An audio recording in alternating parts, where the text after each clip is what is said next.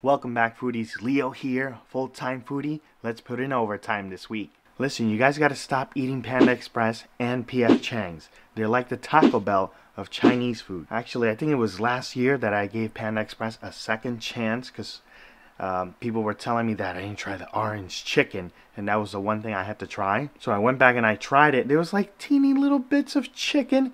It was like a massive ball of fried batter tossed in sauce. Disgusting. It was trash. Terrible. 0 out of 10. I don't recommend it at all. What you have to do is find a really good American Chinese spot. Now down here in Orlando, I've tried a dozen different spots, and this is my favorite. It's called China Magic. It's over in Pine Hills. It also goes by Crime Hills because it has a bad stereotype. I don't pay attention to any of that. If there's good food there, you know I'm gonna stop by. I haven't cut my hair.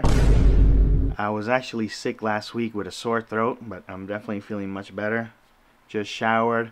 I guess, I don't know. I don't know if I should get a haircut. What do you think? Leave a comment down below if you think I should get a haircut or let it continue to grow.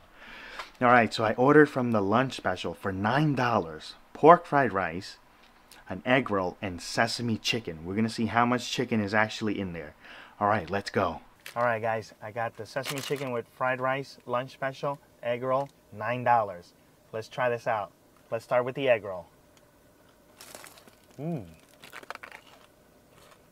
actually has a beautiful crunch. I like the cabbage. Cabbage is done well. It has a little hint of the white pepper. It's usually added to it, and a little bit of char siu ground pork. You see that red pork that's in the fried rice? It's sort of similar seasoning and marinade, but with ground pork. That's what goes into the pork egg rolls. I actually worked at a Chinese restaurant when I was younger for, I think, about 2 years.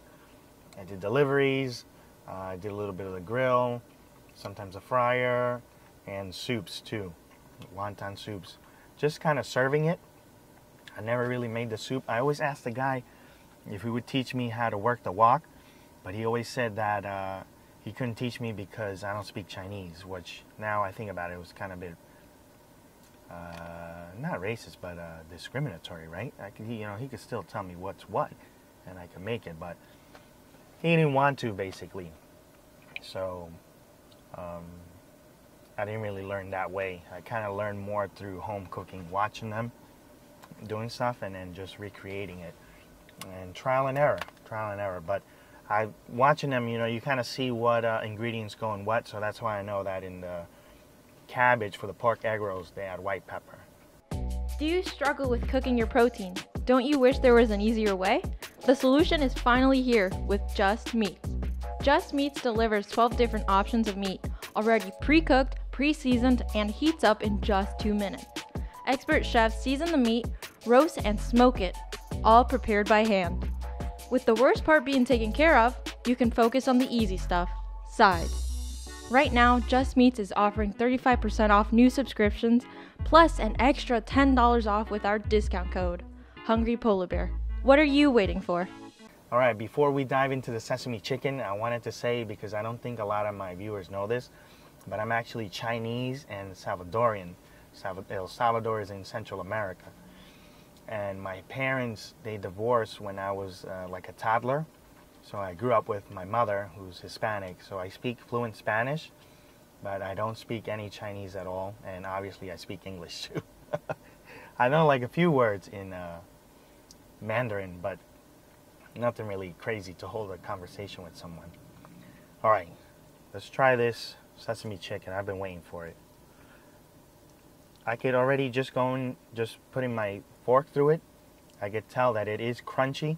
So this is like chicken nuggets. They're chicken thigh usually, and what they do is they put it in a batter and then they fry it. So when you get this should be crunchy because then after they fry it, they toss it in a sauce. So it's kind of like how can I explain it? Like chicken tenders, chicken wings, the American equivalent would be that, where it's crunchy and it has sauce. So if you have this and it's soggy, that means they pre-make them way too far ahead of time, and then they just microwave it right before tossing it in the sauce. So that's why it's not crunchy. So those spots you want to stay away from because they're not frying it fresh. All right, let's try it. Super crunchy. And you see the big chunk of meat here? Big chunk of chicken thigh? You know, these is done well. This is crunchy, has great flavor too. It's good.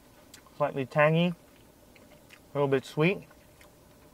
It's perfect. I like the sesame seeds on there too. Love the crunch. Love that crunch. Let's follow it up with some of this fried rice. Oh, wow. Fried rice is amazing. Fried rice is 11 out of 10. Definitely. 100%. Ooh. It's got a lot of wok hei, which gives that smoky flavor that you like from Chinese fried rice. The char siu pork is tender, and I love when they add onions. Only thing I don't see in this fried rice is egg, which is alright. But I do enjoy egg in my fried rice.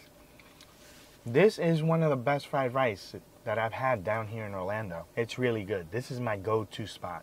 Alright guys, you really need to find a local spot for American Chinese food. If you're in Orlando, China Magic is it. I've had the beef and broccoli here, the sesame chicken, the egg foo young is great too. They have a great sauce. It's very delicious. Cheese wontons we didn't really like too much. But the chicken wings were really good too. That's something you should already try. It has kind of like a curry flavor to it. Alright, we'll catch you guys next time. Don't forget to eat, drink, and be merry.